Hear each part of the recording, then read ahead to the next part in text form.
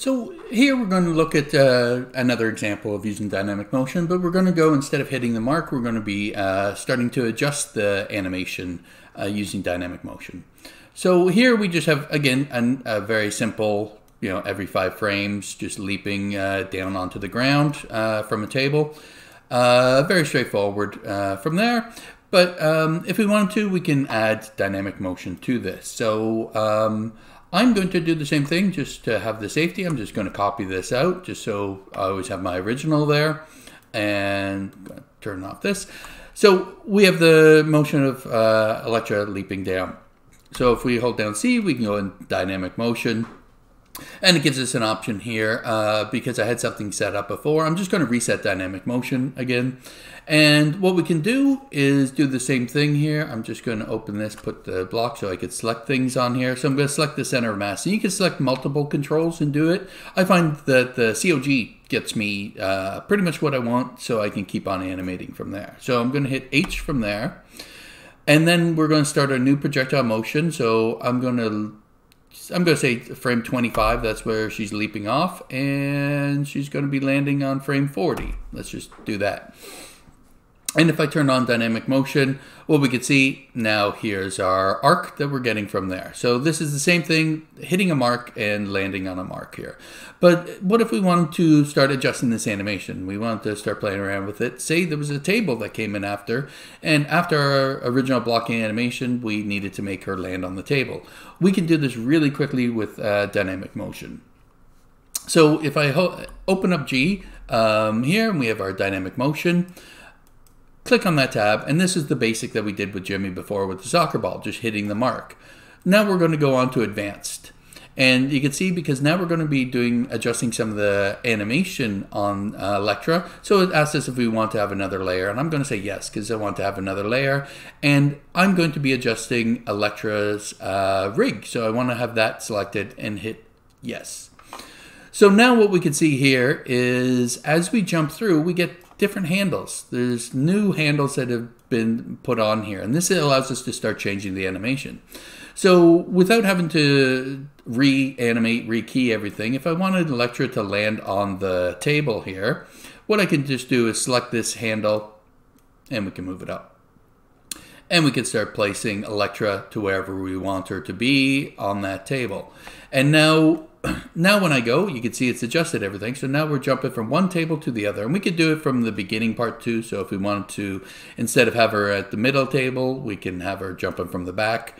And we get that going. Now it seems a little bit quick trying to jump that far in that short amount of time.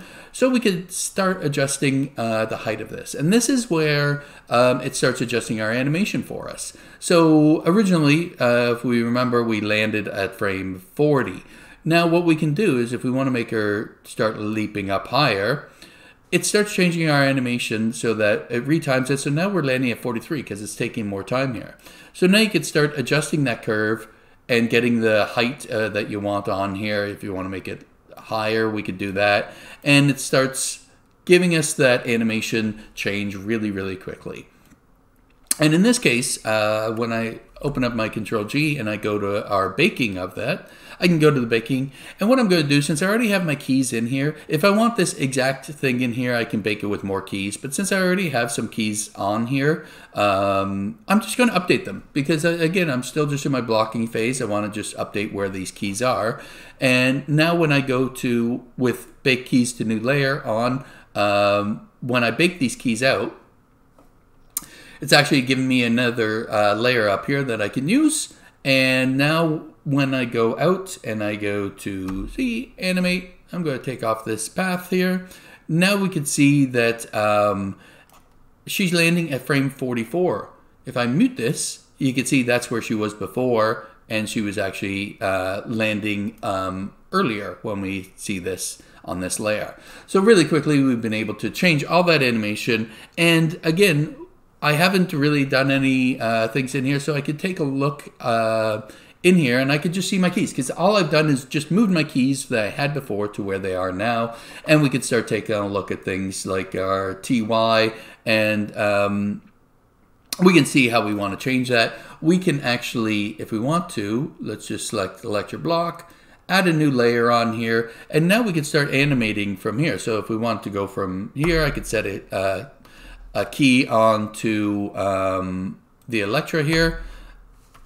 Just set a key here, and now we can go here. If we're landing here, we could set a key here, and now in between here, we could do any of our changes that we want to be in here. So let's just put this to 100. If I wanted to, I could start changing all the keys, because again, these are just keys, and now I'm just on a layer. I can just do it. So if I want to hold this out here, I can start just adjusting these out just to get some stretch on there. And now we can start changing this. If we want to kick the legs out a little bit more, we can kick, let me grab the pull vectors, and I could start moving these legs out here and grabbing these. Again, using the control shift for doing everything.